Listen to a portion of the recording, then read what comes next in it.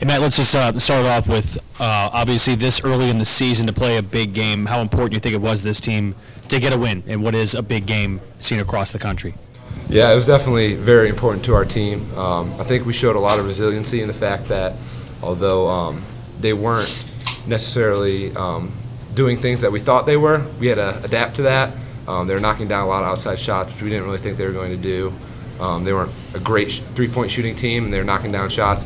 And even though they hit some tough shots and made us a little bit eerie at the end, we have guys that show that they can step up whenever they're needed, and it definitely shows to our next man up mentality. Yeah, Myles, sorry about that. Wow. Talk about hitting the free throws at the end. 5 of 6. You guys had struggled on the free throw lines, but you seemed pretty confident. You won the ball there at the end. You want to take those shots. Definitely. I was very blessed that my coaching staff and the teammates actually had trusted me and believed in me, and with that, it gave me even more confidence.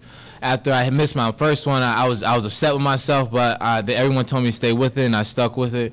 And from there on, after the first one, everyone just felt good, and I'm glad that I had that opportunity to do that. Matt, it seemed like you guys had their big men frustrated on the offensive end. Did you sense that, and how were you able to do that? It was definitely had to do with staying down on their shot fakes and staying in front of them.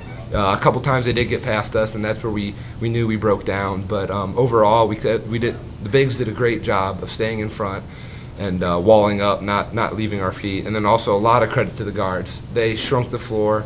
They were digging down, making it really hard for the bigs of Tennessee to move anywhere. And it helps a ton when they have no room to move, and it made our job a lot easier. Myles, turnovers were a problem for the team really in the first half and into the second half before you started to kind of stabilize. I know you had a couple of tough moments there. I mean, are you still trying to get acclimated to the court, and can you just talk about those turnovers? I guess my mind was I was thinking too much. I seen Matt down there. For some reason, Jalen popped in my mind for a hot second for a little bit, and I tried to throw a little alley-oop play. I mean, Matt does ask for those, but I mean, maybe I threw it a little bit too high. But everyone makes mistakes, and that's what I did, and I took a lot of ownership for it. But everyone still stuck with me. Coach Mack stuck with me through it. He told me as soon as I came out the game, as I'm learning that when the game's getting short, coming down to the end, that stuff like that isn't necessary. We just keep moving on. And after that, and after the couple turnovers that we had, everyone stuck with each other. We never got apart, and that was the great part about it, which made towards the end of the game that much more easier. To follow up on Rick's question about the physicality, you guys scored 44 of your 67 points in the paint, only attempted 8 threes as a team.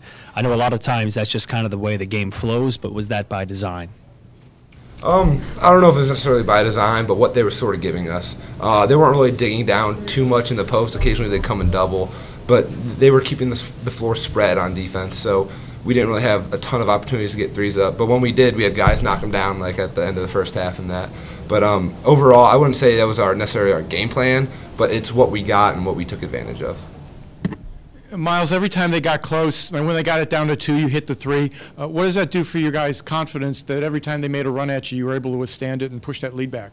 I did realize that as the game was going on, every time they tried to start a run, we had a big answer for it, which was great. We go to the people that we need to go to, like Samaje. If he creates and something happens, then something happens. If I'm open and I get a shot, then that's what the play is. But it's credit to the offense and to how aggressive that we go while we're playing offense, that we all get open shots, and when we need a big shot, anyone's ready to answer for it. We knew you were kind of iffy for this game going throughout the week. Did you know for a while you would play, or was it just something that you're able to go out and warm ups and feel good enough to go? Yesterday I attempted to practice a little bit. I did running, and after yesterday I realized that by the time tomorrow, like today came around, that my leg would be feeling a lot better.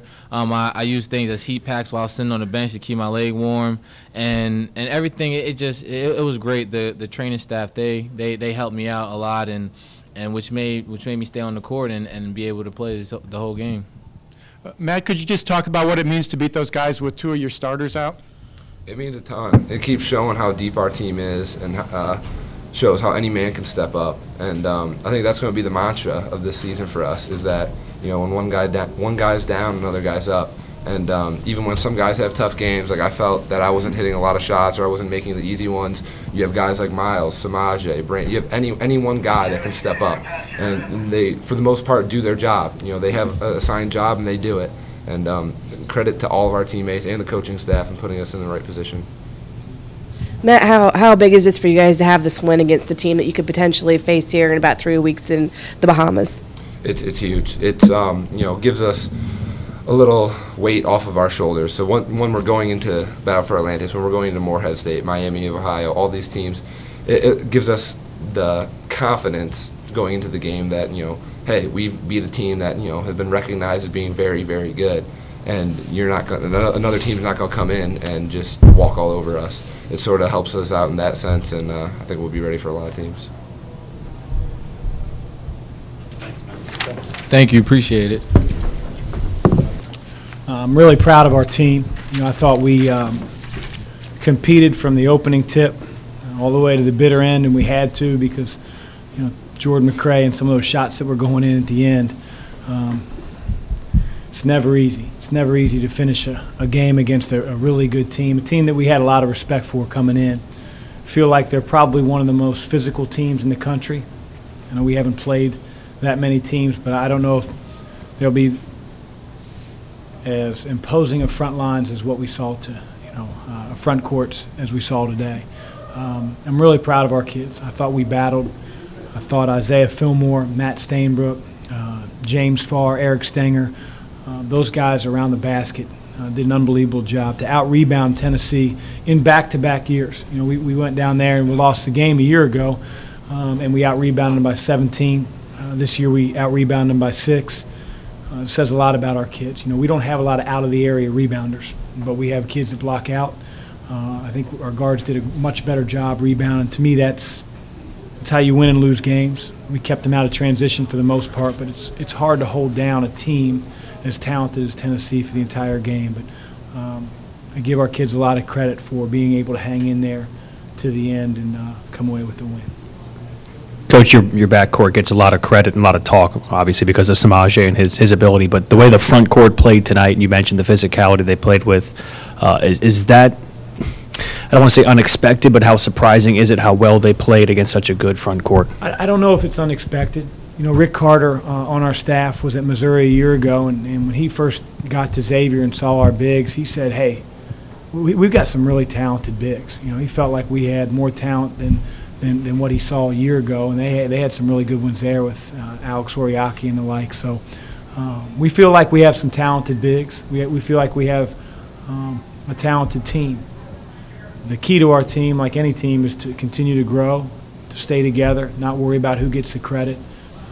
And nights like tonight hopefully cement that winning feeling matters more than maybe how we do individually. You know, our guys have done a great job with that all year. But we felt like we had a good front court coming into the year, and they proved it tonight, but they got to prove it every game. You guys came out with a huge energy level and held them to 1 for 17 shooting. Can you talk about that and what you were doing defensively to keep them on their heels? I think, you know, our game plan, Shannon, was to make sure that we really crowded the post players. We really wanted to keep our defense tight. That's who we are, regardless of who we play. But with Tennessee, it's especially important because Jarnell Stokes can get you in foul trouble really quickly. Pretty soon he can have 4 or 5 offensive rebounds in a half, and the next thing you know, now they're dangerous from all different areas. We felt like we'd swallow a couple threes as long as we did a really good job of battling post play and not giving second shots, making sure that they had to settle into the half court. And if you don't turn the ball over and you get back when the shot goes up on your end and keep them in the half court, then you have a much better chance of doing that. And I thought we did that for the most part, but again, because of fatigue, the fact that Brandon and Samaje play 78 of 80 minutes, it becomes a lot easier said than done. So I give those kids a lot of credit. Your 40% of the 75% that we're going to play ended up being Myles playing, Justin not playing, D not playing. Is that what you knew going in, or you did not know until maybe today who was going to play? I have to tell you if I knew. No, I don't know. I was hopeful that they'd play. You know, Fluker our trainer talks in tongues, so sometimes I can't understand whether our players are going to be able to play or not. With concussion testing being what it is, I'm not going to go there. But I didn't know, and I didn't want Tennessee to know either. Sorry. Well, you mentioned like the energy. Eric Stanger seemed to be a guy who really brought some tonight. Is that something you've always expected of him? I mean, I don't have to ever worry about Eric not bringing effort, not bringing energy. He's going to play his tail off. He has so much respect in the locker room amongst teammates because he's the same guy every single day. If I didn't play Eric 1 minute tonight, he would have been over on that bench cheering everybody on to the bitter end. There's no, what am I getting out of this? Eric gives everything he has for the team. And there have been games where I didn't play him because I felt like it wasn't advantageous for our team to do so. Doesn't say a peep. There's been some games where I play him 25, 30 minutes, and he has his best game. You don't know the difference. And any coach would take a ton of Eric Stangers. Coach, what did you, I'm joining the party late, and I apologize if you've been asked this, but, what were you thinking and telling your guys when, if anything, when Tennessee's like, I don't know, whatever they wanted, 1 of 19 from the floor or whatever to start? We just wanted to be able to be a team that really packed in the lane, that really provided help around guys like Stokes and Mayman, knowing that those two guys can put a lot of fouls on us. They can do damage. We knew how talented Jordan McRae was. We knew how talented a guy like Josh Richardson was. We weren't sure if Antonio was going to play or not, and obviously he comes in and changes the game a little bit. But you have to give a little bit of something. And the only thing that we were going to give them was a perimeter shot a little bit, late contest. But we were not, at least on paper, not going to want to give them any offensive rebounds and not let them get out in transition.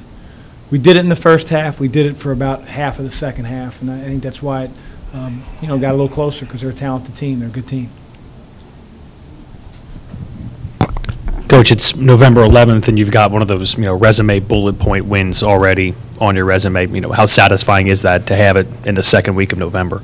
Well, we can't look backward. I mean, I know we're excited. We're going to enjoy this one.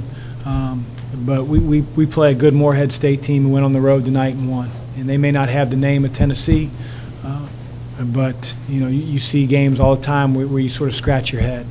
And we've got to be a mature group. We've got to be able to go from one game to the next with the total focus on our team and not our opponent. And that included tonight, and that'll include Friday night. But it's very satisfying because I don't want to say our kids deserve victory, but they've been working really hard. They want to have a special year. And to beat a team like Tennessee, I'm proud of our kids. Samaje had another tough night at the free throw line, missed 6 shots. What can he do to be a better free throw shooter? It's a little bit mental for him right now. I just think he needs one of those games where he goes 7 of 8, he goes 10 for 10, and those games are coming. He just hasn't been in that situation a whole lot this year, like any of our players. But we just got to keep repping it. We got to put pressure on him during practice, and he's got to get a little success. And when he does, he'll be fine.